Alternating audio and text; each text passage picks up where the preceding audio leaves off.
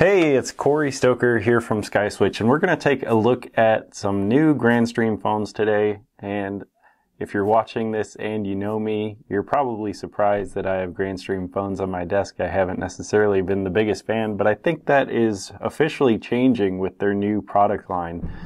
These are the Grandstream GRP 2612 through 2616, and totally changes the game, I think, for Grandstream.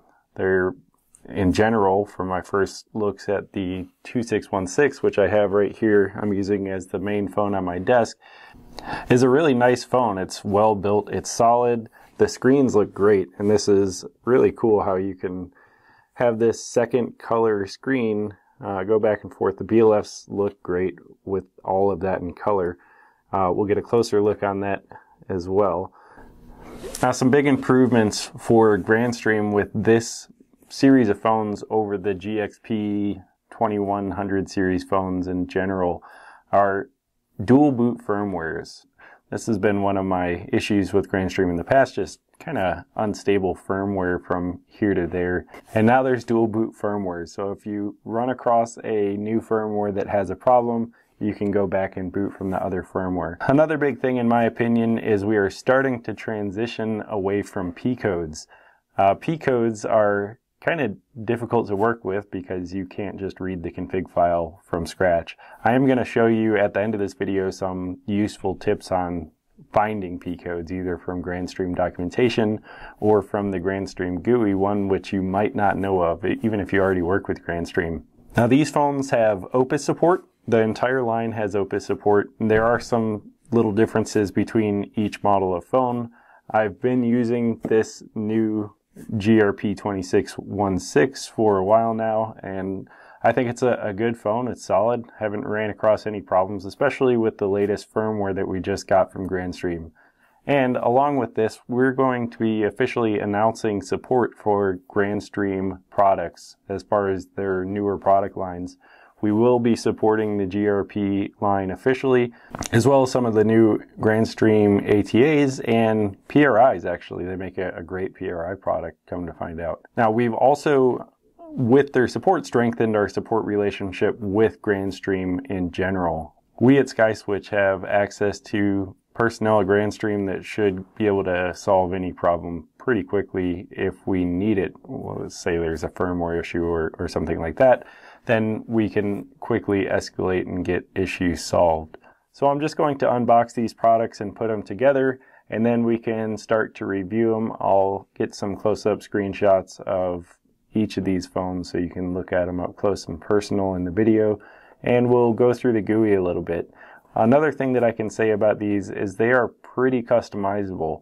I'm seeing more things in the GUI than I have with Grandstream in the past, and that's really impressive. So if you're unfamiliar with Grandstream, there's just a couple things that you have to know before getting involved with them.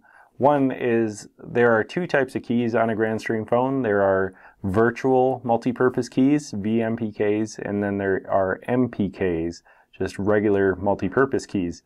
The VMPKs are the buttons that are on the side of the screen, and the MPKs are somewhat physical buttons, even though they're on the side of this screen here. In the past, they would be on like the side buttons on the phone. The other thing is with Grandstream phones, you have to have a line appearance in order to support an active call. So if you want to support 2 concurrent calls, you have to have 2 line appearances. And this may be different than other phones you've worked with if you haven't worked with Grandstream in the past. It's definitely just something to know.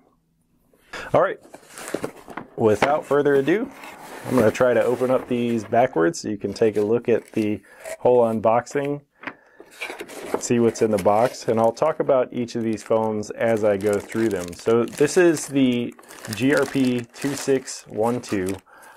What's important to note about this phone, first off, is there is no PoE.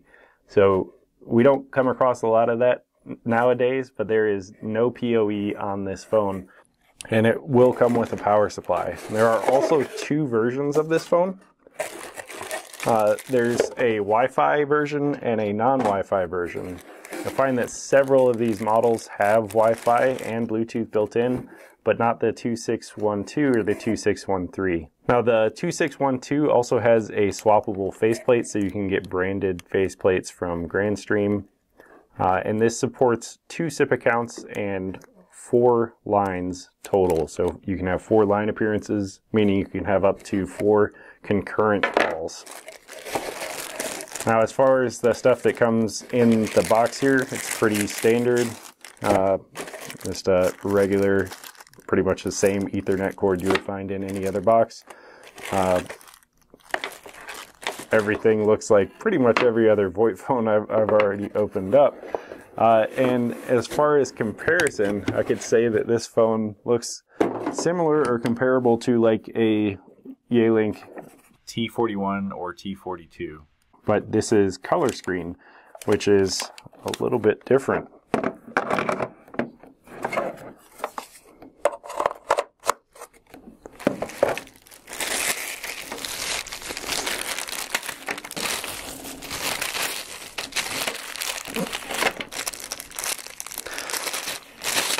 Wow, that gave me a hard time. All right. We're going to plug this in and then set it aside for a second here.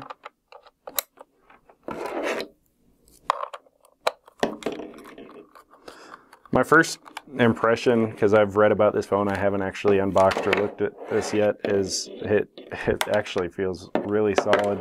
The construction looks good. It looks like a really nice phone, and for the entry level, it's impressive. We'll see a little bit more when I plug it in, but definitely Grandstream is coming a long way. And these are, again, carrier grade phones, what they call carrier grade phones, which means they're good enough for us. Okay, so this is the 2613. Now this is kind of like just one step up from the 2612, and then the 2615, I believe, is the next step up in the line. So they have a very similar look. And let me turn this box and everything around. They have a very similar look. We're adding an extra vMPK here. And this is a 6-line key and 3 SIP account phone. Now on this one you can do up to 24 MPKs, or vMPKs, so you can program 24 different buttons.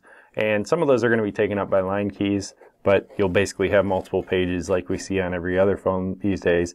The 2612 can do up to 16. This one is PoE. It is not Bluetooth or Wi-Fi, and I don't believe there is going to be a Bluetooth or Wi-Fi version. This one does have swappable faceplates, and it is gigabit PoE. All right, we're gonna throw the Ethernet cord over there. We have plenty of them. And this does come with a power adapter. This specific one that I purchased, I'm not sure if everyone does or not.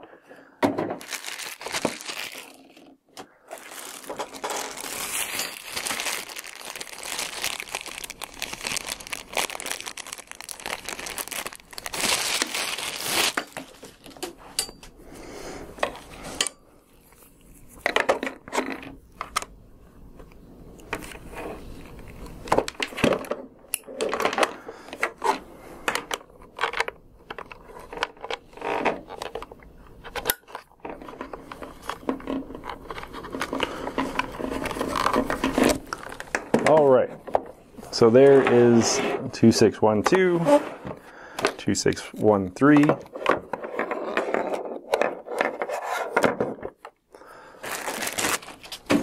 Okay, now we're moving up. This is the 2614. This is the mini-me of the 2616, so it looks very similar to the 2616. I'm not sure what's up with the naming convention on these, but this, again, if we hold this up to the 2616, which is right here, they're very similar. We lose a couple, or we lose, yeah, 2 different vMPKs there. The 2614 is a 4-line and 4 SIP account phone. It is gigabit PoE, It has Wi-Fi and Bluetooth built in. You can do, I think, 16 or 24 VMPKs and 24 MPKs. The one thing to note about this phone is if you're looking for the swappable faceplates, this one does not have that feature. So all of the other Grandstreams will have swappable faceplates that you can brand, but this one does not. And I'm not sure why. I think this might have been the first phone in the lineup and it was something they added later on. Who knows?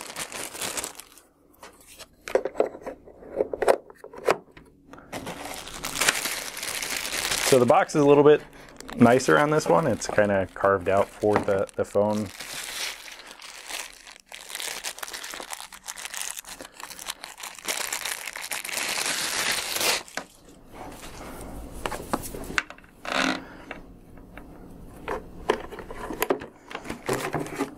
And I must say that I am not familiar with the price points on these yet. I think these are going to be slightly priced above the Grandstream GXP phones, but maybe below Polycom Yealink. We'll see about that. So again, this one has a power adapter in it.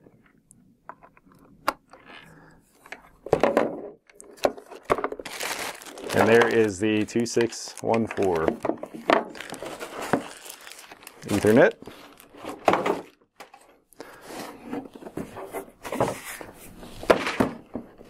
All right, and I'm going to move this one off to that side, and this is the 2615. So this is kind of the granddaddy of this series, where it doesn't have the second screen. But let's take a look.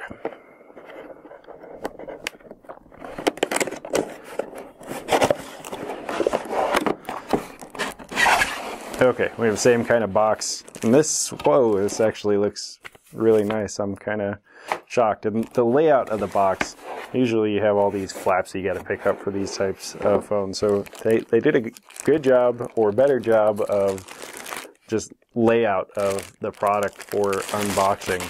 Now this does have a USB port. This is a 10-line key and 5 SIP account. You can do 40 different buttons across these 10 buttons with multiple pages. One thing that is cool about these Grandstreams that I noticed when I was configuring the 2616 is you're not going to lose a page button somewhere on the VMPKs. When you go over the 10 BLFs or 10 whatever, one of these soft keys becomes a dedicated page button, so you're not actually losing a key there.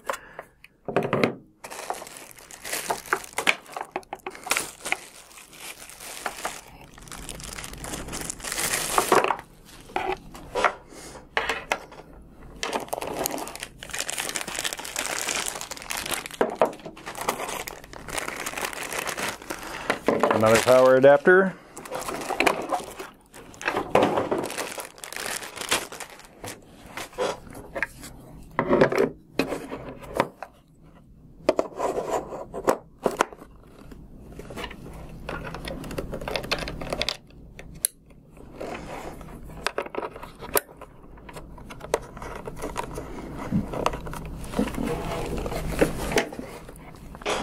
All right. Now, I've been using, again, the 2616 for a while, and this is my first time actually seeing the other models in person. They've been sitting in a box for a little while. And my overall impression, just unboxing, looking at the entire lineup, is these are very solid looking phones. They're, for whatever it's worth, Grandstream has done a great job with product design. Now, just some other things to mention and repeat is the dual boot firmware. It's huge. These also have a unified firmware. I'm not sure if I said that already or not, but a unified firmware. So all of these take the exact same firmware, and we're not managing hundreds of different files. The one big downer to me personally, because I change phones so often, is 2 of these phones have a USB port. So the 2615 here has a USB port and the 2616 has a USB port, but you cannot use a USB headset at this time with it. And that's just a killer to me because I change phones so often. I just don't want to mess around with the EHS adapters and different plugins, different RJ9. I just want to plug a USB wire into the phone and have it automatically work. Now for either headset that I would normally be using, I could use Bluetooth with these phones. I just kind of like to use the USB connection for the actual desk phone and then Bluetooth for my cell phone. And that's probably just me. I'm picky because I change phones so often to test them out and play with them. Okay, so let's take a look at these Grandstreams up close. We're just going to look at the GRP 2616 for now. Okay, so all of the Grandstream GRP models are in Button Builder, and I just wanted to kind of show you how this works because of the two screens. You have multiple pages for the top screen, so we can go up to 24, I believe, on this GRP 2616. But then if you want to populate the bottom screen, we just do that as a sidecar. When you click Add a Sidecar, it will give you the option for the virtual sidecar, which is this lower part of the screen. And then I'm using the dynamic BLF, so if my contacts change, then the BLF will change as well automatically, and I don't have to worry about name changes going forward. Now, the directory is also populated, and the directory on the phone is populated based on the directory that you choose here. So in this case, I'm using my favorites directory and then just particularly choosing the people that I want to show up on my BLFs. Now the trick that I wanted to show you in regards to P codes, although we're at the time where they're starting to move away from P codes, they are still in kind of like a slow migration process, and the hope is that even the old GXP models will support this new XML language as well. And they're slowly migrating, so there's a good portion that can be done in this XML language, and the rest is still in P codes. Eventually, hopefully we'll get away from that permanently. But this is one trick that I wanted to show off, just a general way to find P codes.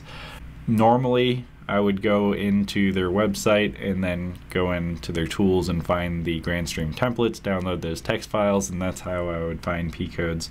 But you can actually go into the developer mode in your browser, and then if you hit the click button there, you can click on the individual cell and it will show you the P code. So we know now that the BLF server is P2375, and you can do this for any box here. The one part is it doesn't work for checkboxes, so you can only use it for fields, but I find this is a very helpful tool for just finding P codes in general if you want to add a quick override to a phone. Okay, so the last thing I wanted to show you is if you look at the second screen, the order of the contacts, right now it's in order by first name as AAA, and then on the right side is CDE. You can easily change that if you go into the menu, and I'm sure there's a P code for this, but this is more of like a user preference, so your customer may prefer this a different way. You can just change the order of the MPK LCD display order to alternating, click on save, and that will change the order so it's sequential 1, 2, 3, 4, 5, and so on. So Grandstream has really done a good job in thinking about what the customer would want and what we would want as we're configuring these and putting them out. And I just want to say bravo. Thank you for watching. I hope this helped you. Subscribe and let me know your comments.